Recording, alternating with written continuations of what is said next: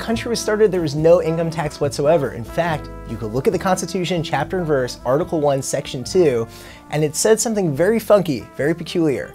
It said that direct taxes are not possible unless it's directly apportioned. What does that mean?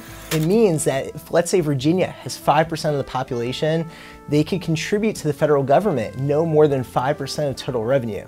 And this was a cockamamie scheme designed to make sure that there was no sort of runaway taxation, which the colonists had just fought a war against. So as a result, for the first 100-something years of the country, there was no income tax whatsoever, and the country had to rely on tariffs and excise taxes. And you saw the first tariff was 5% on most products. And it's really funny reading about the first tariff passed in 1789 because there was the first tax loophole in US history.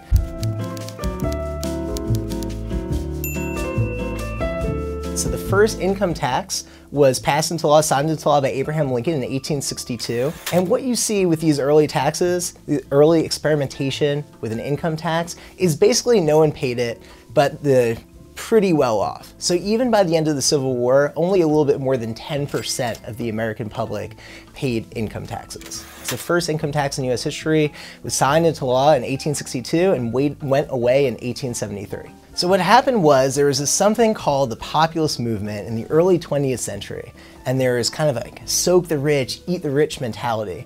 And this kind of culminated in 1913 with the ratification of the 16th Amendment, allowing for the implementation of an income tax. Pay taxes. It's your duty to pay and know why you pay.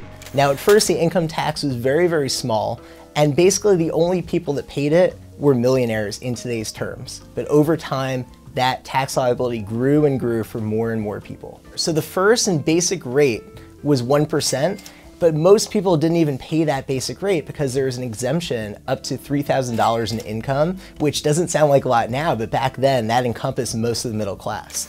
And the max rate that you could pay on your taxes back then, that first rate, was 7%. But you had to earn basically $10 million back then to qualify for that 7% rate. And if you're that rich, if you're a Carnegie Mellon of the era, you're going to avoid those taxes in the form of a foundation. Nonetheless, the people who were primarily paying were people who had the most money, and it was a very small percentage of the US population. So what happened was the government said, you're not going to get your money anymore and then have to pay it a year later to Uncle Sam. We are just going to have employers withhold the money right away so Uncle Sam gets his due sooner.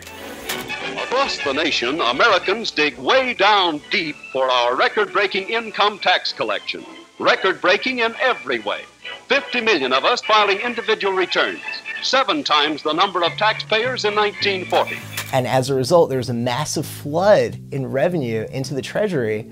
And I think what happened there is that people weren't thinking as much in terms of this is my money and Uncle Sam is taking it away. They never saw that money to begin with. The Treasury itself admits that this is an advantage to having withholding, that taxpayers do not see that money to begin with.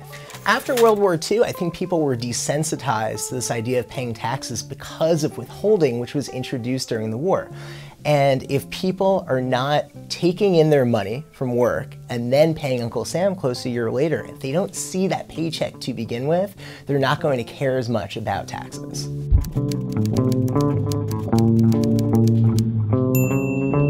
Over time, the tax code became immeasurably more complex as interest groups saw the power of the federal government increasing and saw the ability to tilt the scales in their favor and get their little carve-out. In the tax code, carve-outs come about when you have special interests realizing that there's some measure of the tax code that they could put in their favor through a carve-out or through a break that benefits them.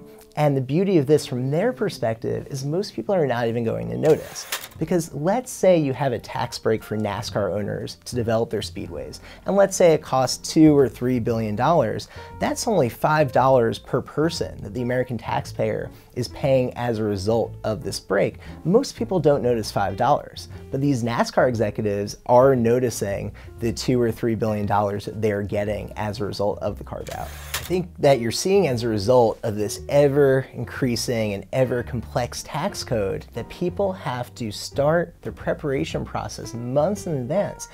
and they have to spend tens of hours, a person or a household, looking into how they can navigate through these complexities in the tax code that most people just don't understand.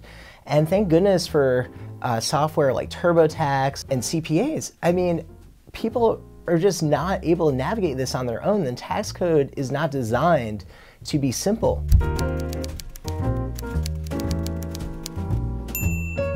People paying those higher taxes, they're not the rich as most people think of them. They're successful people, and if you're having a successful year as a small business, you're gonna pay that highest tax bracket. A good year is not necessarily meaning that you're rich and you're a part of the 1%. In fact, a significant percentage of people who the left would classify as rich and successful, 1%ers, they have one good year and then they have 5 years of, let's say, middle tax brackets or lower tax brackets. So it's not fair to say that you have this upper crust that's always just paying a lower rate. They pay a higher rate, and in fact, the US has one of the most progressive tax systems in the world. Ideally, we can institute a flat tax in which everyone pays the same rate and no one's punished for working harder or being more successful. In terms of making taxes better and fairer, there is a model for reform, and we saw this in the late 80s when President Reagan and Congress agreed on fundamental tax reform that eliminated deductions and carve-outs and breaks that benefited few at the expense of many, and was able to channel the savings into lower rates for everyone and consolidate those brackets. Now, brackets are a huge issue in the complexity of the tax code, because if you're a worker, or if you're an innovator or entrepreneur, and you make a certain amount of money, you're gonna be bumped up into a higher tax bracket, and you're gonna be punished for that hard work and for that success.